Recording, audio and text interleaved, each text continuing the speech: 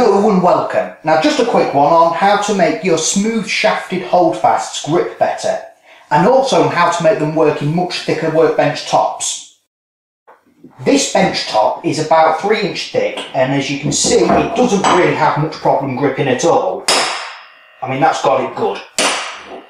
But if I was to go much thicker than this, it would very quickly lose its ability to grip. To demonstrate this, here's the same holdfast being used in a rather extreme 6 inch thick top. No matter how hard I hit it, the holdfast just can't lock within the hole.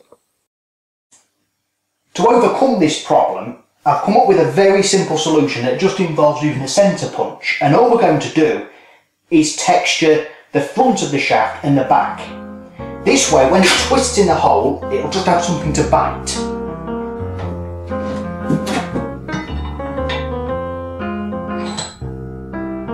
Somehow I made it through life with my heart still intact, all my baggage still packed, all my goals on track.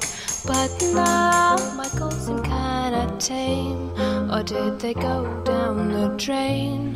Well, there's no one else to blame but me, for I die to be the cigarette that lies in your lips, to be the guitar that caresses your hip, to be the strings that sigh as you slide. And just to show you how much extra grip you get from this process, I've got one here that I haven't touched.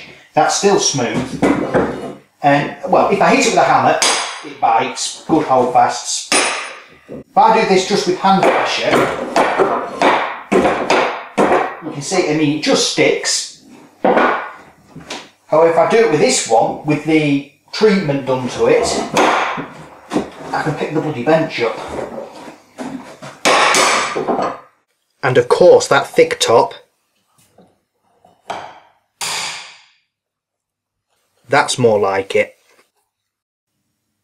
So there you go, how to make your holdfast grip better. Thanks for watching. Au revoir.